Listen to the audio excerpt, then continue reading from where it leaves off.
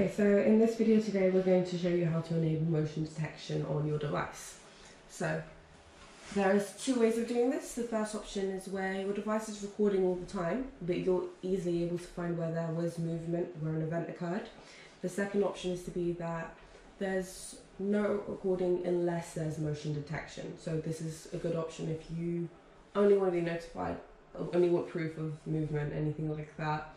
It's also very good for your storage because rather than recording 24/7, you're only recording set amounts in the day.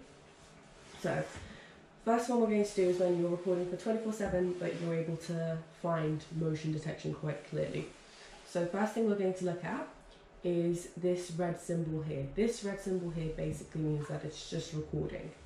So the reason that's happening is because once you go on storage, so go back to the screen, right click, there's this bar here, go up to storage, and we're on this screen here. Our settings have been put at continuous, so that means it's always recording every hour of every day. If your options are say on none, your device won't be recording at all. So once we go back on our screen, that red symbol is no longer there. So go back onto storage and you can select what occurs at what hour on what day. So we're just going to click and highlight everything for convenience. So it's just going to continually record. Those settings have been applied, but what we're going to do now, we're going to turn on motion detection. So we go into system, we go into event, and then we select the camera, press enable. So that means that whenever there's movement, I haven't applied it yet, whenever there's movement, that will be detected. It's detected, so you see these grids, those pixels, if there's any change in them, they're highlighted. So that's the motion detection. It won't detect, say, if the room gets cold or any heat, anything like that. You can also alter the sensitivity. Standard setting is just to have it at the middle, and we apply this. Another good option, you can basically clear the whole screen and select which areas you'd like to have motion detection. So if you've got a window and cars pass by through the night, you don't always want that to be detected. You just want motion detection at the door in case anyone comes in. Say the door's in this corner of the room, you highlight that corner, apply that, and motion detection only occurs there. So motion's detected here, but if there's cars passing by this side, that's not detected. We're just going to apply it for the whole screen now, and we're going to go back onto our live camera. So the red icon is still there because it's still recording. However, once there's motion detection, a bell icon comes up as well. That's just symbolizing that there's an event going on. We can identify these areas going on to playback. So select whatever camera or device you need, and it will show you this little thing here. This is basically keyed. So the blue events are where it's normal recording, normal action. The red yellow events are where there is an event. So if it's detected any movement, that will come up as red. And the grey areas are where there's no recording. That will happen on the second option, which I'm going to go over now. So that's where you've selected to only record if at a certain time or if there's movement detected. So we'll refresh this completely. So everything's continuous, system, event, enable the motion detection.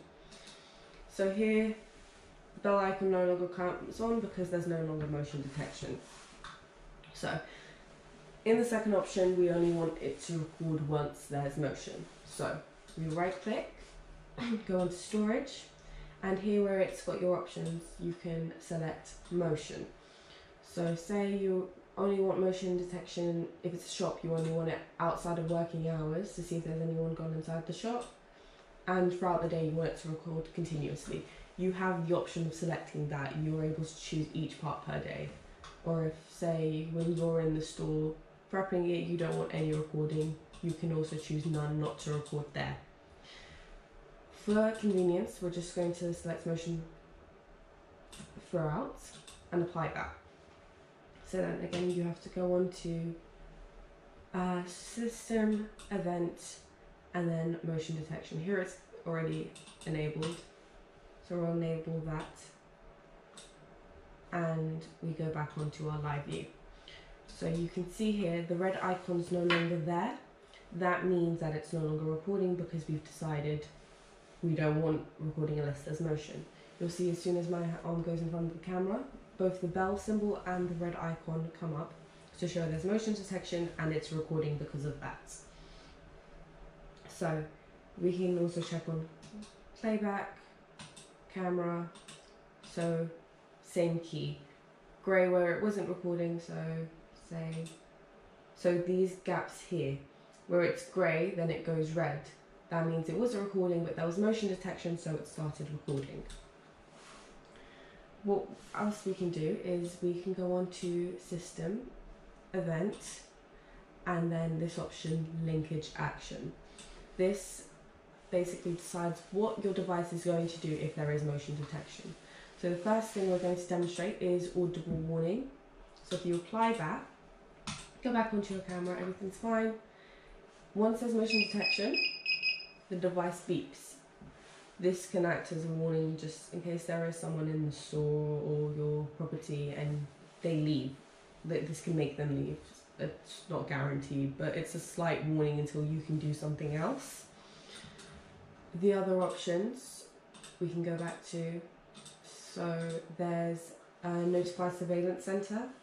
This is so when you have the app and you've linked your accounts, you've linked the cameras, all the devices and everything, that's what the surveillance center is. So you have to make sure that on the app you have selected to enable push notifications so that you can be notified once there is motion detection. You can also choose to send an email, so it will send, I think, something like 5 pictures to your email address. There'll be another video on how to link your email address to this account. There's also upload capture pictures to cloud, so anything like iCloud, Google Drive, Dropbox, it can send pictures to that and be stored.